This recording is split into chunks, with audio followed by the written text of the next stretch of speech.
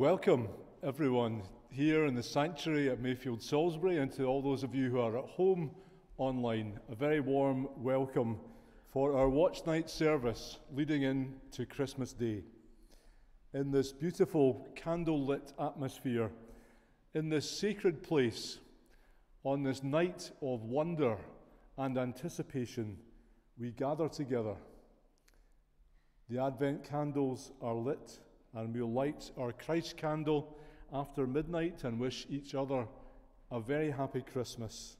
For this is a time of joy to the world, of great happiness, celebrating the birth of Jesus Christ at Christmas time. It's wonderful to celebrate and to worship together this evening, to take these moments to sing carols and to hear the Christmas story once more, and to be joyful and hopeful and thankful. We'll go through our service mostly unannounced, and one part will flow into the next. The numbers of the hymns are on the order of service of the carols, and they're in the purple hymnaries that are in front of you, and we'll stand to sing when we sing the carols together. We are taking a collection and making donations at Christmas time this year for Christian Aid and for Crossreach, which is the Church of Scotland's social care arm. And if you'd like to leave a donation on your way out, there'll be a collection plate there. You'll be very welcome to do so. May hope and peace and joy and love be in our hearts as we approach and celebrate tonight the coming of God to his people in Jesus Christ. Our prologue. This tonight is the meeting place. This tonight is the meeting place of heaven and earth. For this tonight is the stable in which God keeps his appointment to meet his people. Not too many holy here, not too many perfect, not all familiar to each other. But if tonight only strangers and dreamers met in all of our humanity, that would be enough. For Bethlehem was not the hub of the universe, nor was the stable a platform for the famous. It was in an out-of-the-way place that God kept his promise then and does so now. To there and to here, God sends his Son. This, tonight, is the meeting place of heaven and earth. Let us sing together, 306, O come all ye faithful.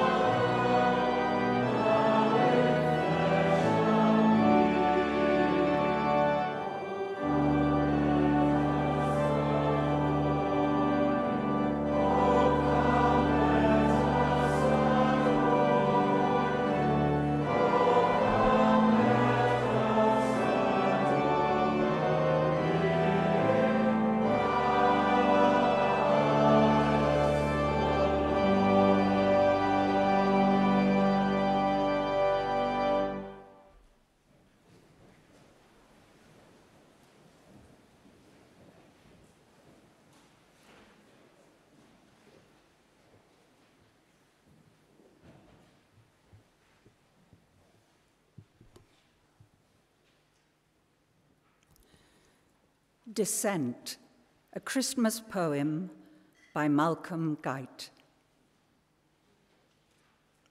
They sought to soar into the skies, those classic gods of high renown, for lofty pride aspires to rise. But you came down. You dropped down from the mountains sheer, forsook the eagle for the dove.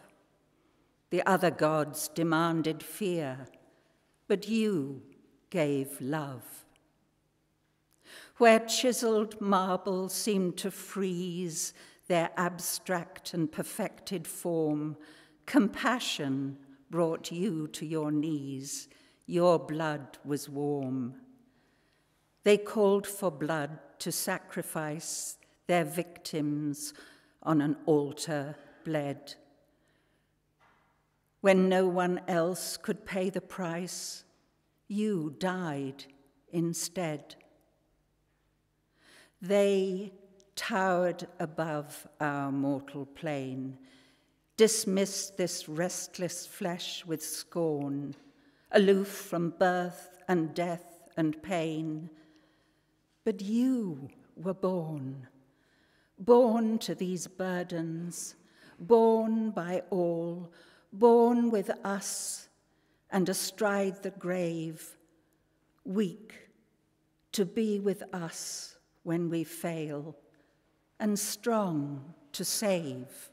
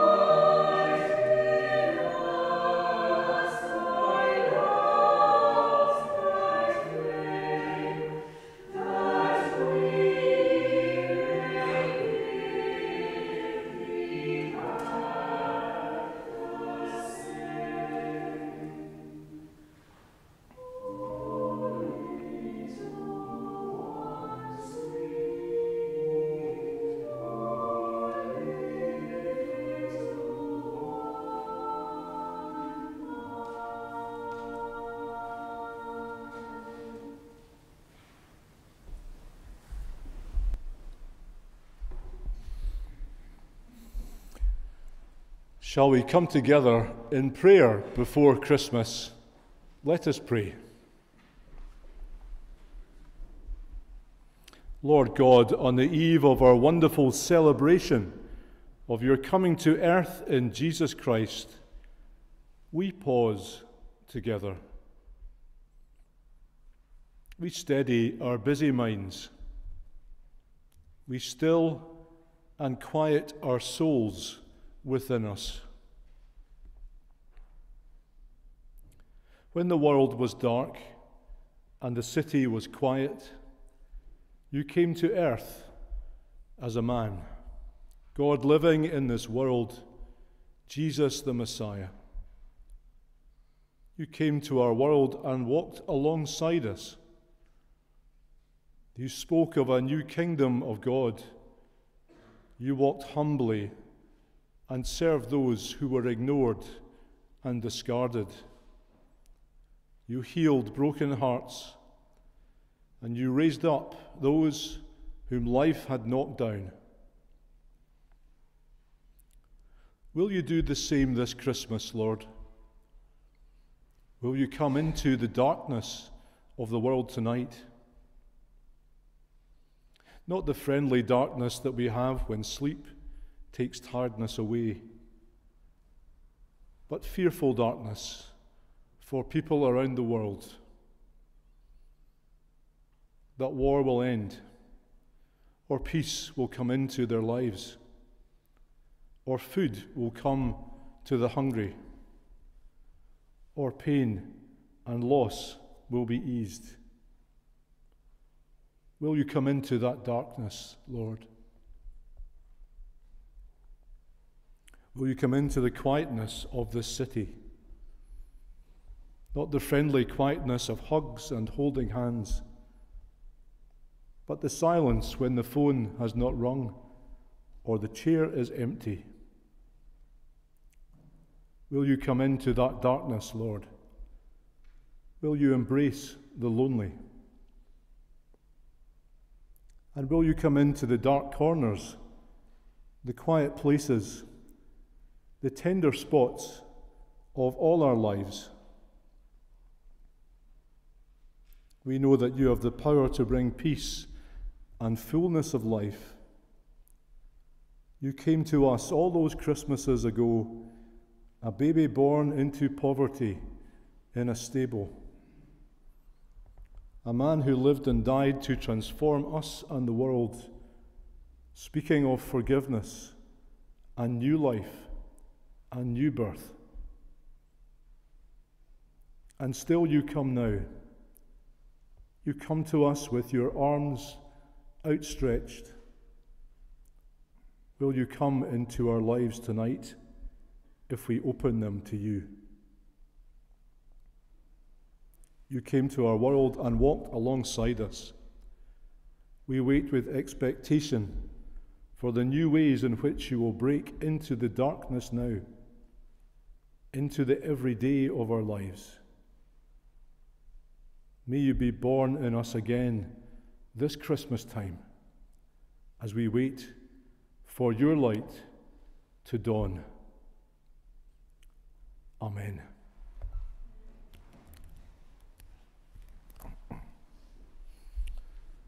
Hundreds of years before the birth of Jesus in Bethlehem, God shared his plan with people of great insight. People like Isaiah and Jeremiah and Micah. And he told them to proclaim the good news of the coming of a servant king who would be a saviour. Isaiah. The Lord will give you a sign. The virgin will be with child and will give birth to a son, and will call him Emmanuel, which means God is with us. Jeremiah. The days are coming, declares the Lord, when I will raise up to David a righteous branch, a king who will reign wisely and do what is right in the land. This is the name by which he will be called, the Lord, our righteousness. And Micah. Bethlehem, though you are a small among the clans of Judah, out of you will come for me one who will be ruler over Israel, whose origins are from ancient times. He will stand and shepherd his flock in the strength of the Lord, in the majesty of the name of the Lord his God. Perhaps the greatest prophecy of Jesus' coming was written a full 700 years before the events of that first Christmas in Bethlehem by Isaiah. The people who walked in darkness have seen a great light. They lived in a land of shadows, but now light is shining on them. A child is born to us, a son is given to us, and he will be our ruler. He will be called Wonderful Counselor, Mighty God, Everlasting Father, Prince of Peace.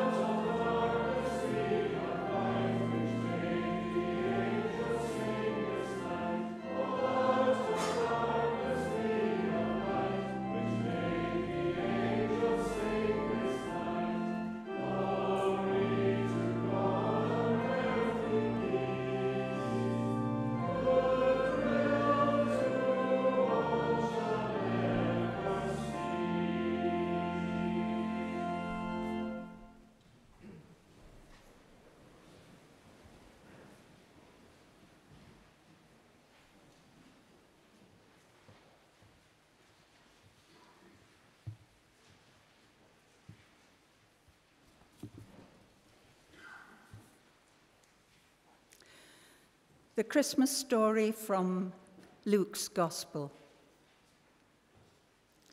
In those days, a decree went out from Emperor Augustus that all the world should be registered.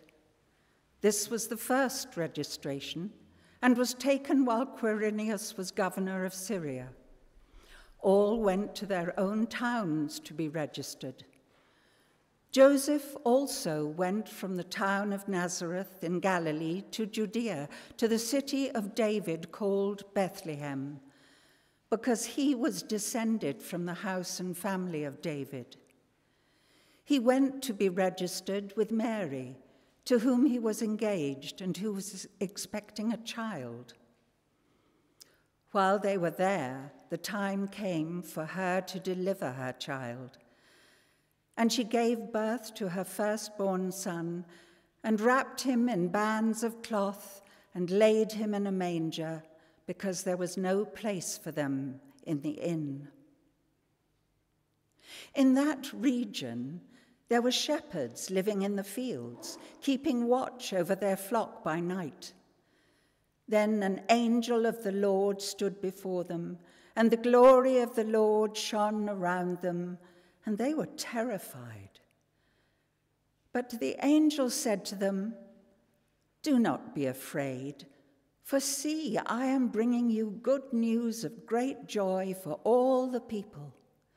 To you is born this day in the city of David a Saviour, who is the Messiah, the Lord.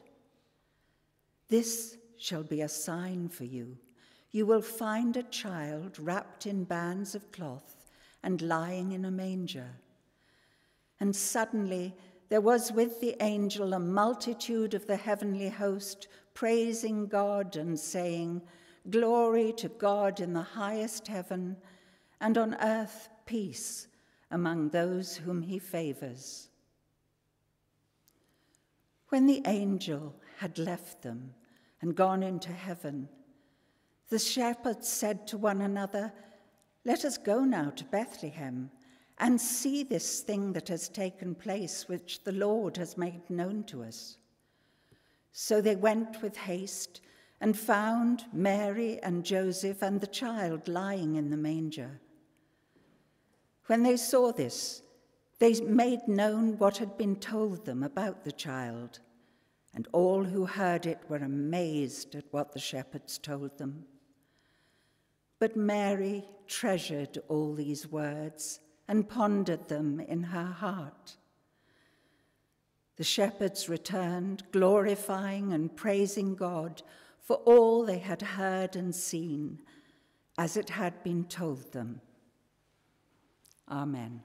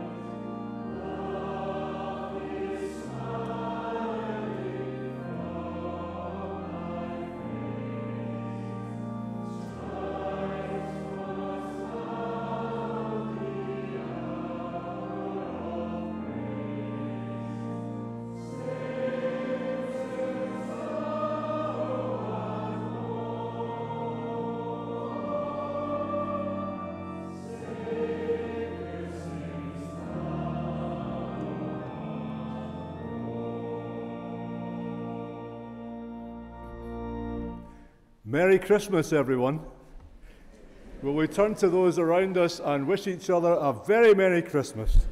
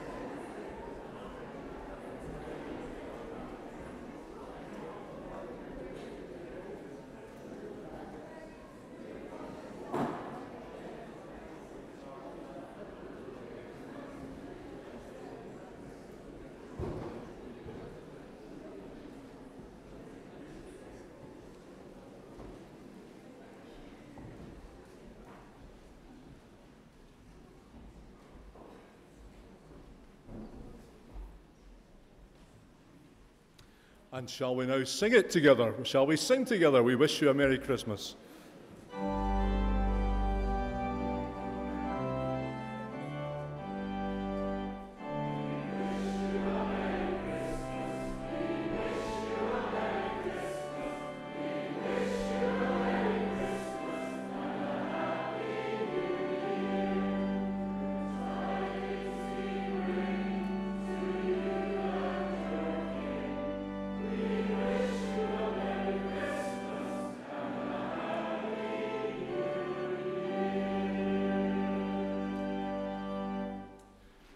Let's sing again while we're on our feet. Number 313, See in Yonder Manger Low.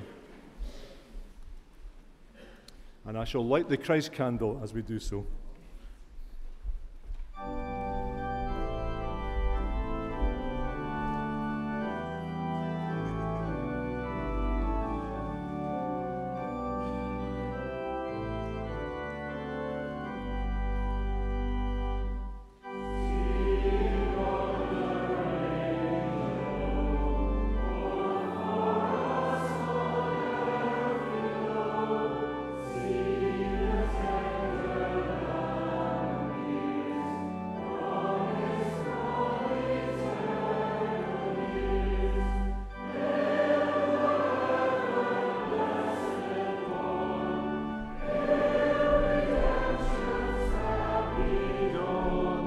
Sing.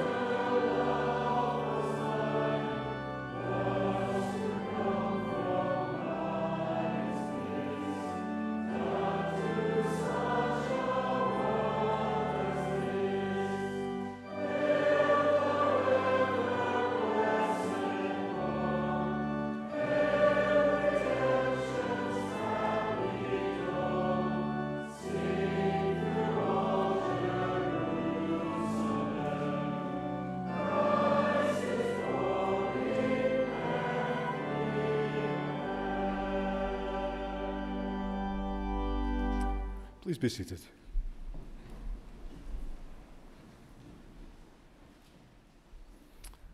I shall offer for us all a prayer for Christmas. Would you wish to join me in prayer? Let us pray together.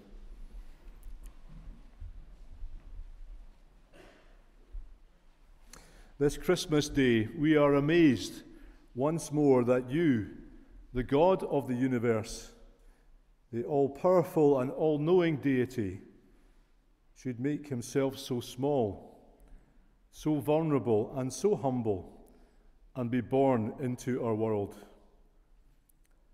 Lord God, you have made this night holy by the birth of your Son Jesus. Upon him rested all your grace, and through him has come all your mercy. Let his light shine within our hearts tonight. Shine brighter than all of our Christmas trees and our lights and our candles, beautiful as they are.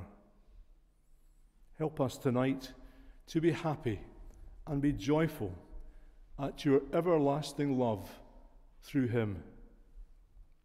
Loving God, may the light of Christ and the blessing of you, Lord God, be in our hearts. Be with our families and our friends this Christmas. Be with those near to us and those who are far away, and break into the lives of people everywhere, bringing your joy, your peace, your hope, and your love. A song of praise on their lips and celebration in their hearts. Will you walk beside each one of us tonight, Lord, and throughout the Christmas season, and be alongside us as we celebrate later today, happy and rejoicing in the good news that Christ is born today, and praising you for the wonder and the joyfulness of that news.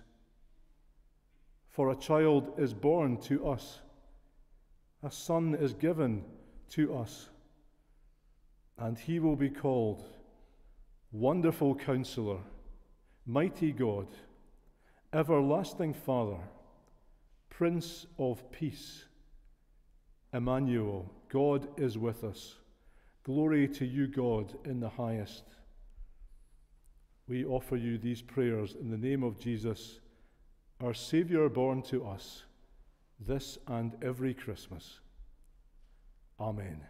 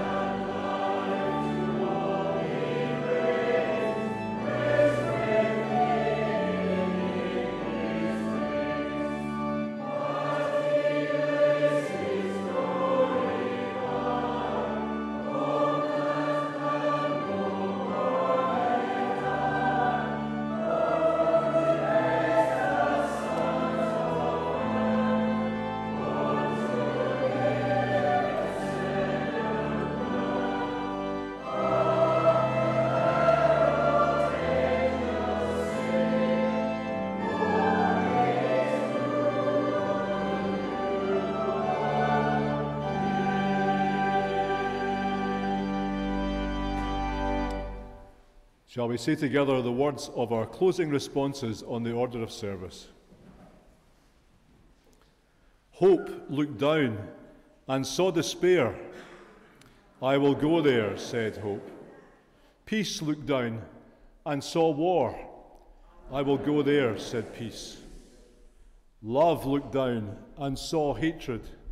I will go there, said love. Joy looked down and saw sorrow. I will go there, said joy. Light looked down and saw darkness. I will go there, said light. The source of hope, the Prince of Peace, the bringer of joy, the King of love, the Lord of light, came to our world and walked alongside us forever. And now, may the blessing of God, the Father, the Son, and the Holy Spirit be with us all and be with all of our families and our friends this Christmas day and always. Amen.